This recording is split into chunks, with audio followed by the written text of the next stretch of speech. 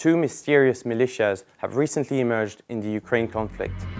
The Russian Volunteer Corps, or RVC, and the Freedom of Russia Legion claim to be Russian nationals fighting against Putin to liberate Russia.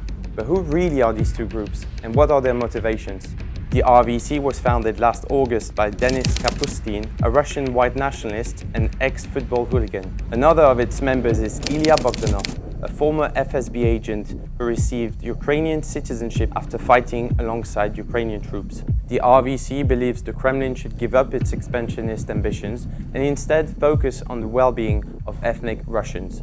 Founded in spring 2022, the Freedom of Russia Legion appears to be composed of Russian army defectors and former prisoners of war. They claim to be fighting under the leadership of the Ukrainian army, but Kyiv has been sending mixed messages about their relationship. The RVC and the Legion vowed to fight together despite having different ideologies.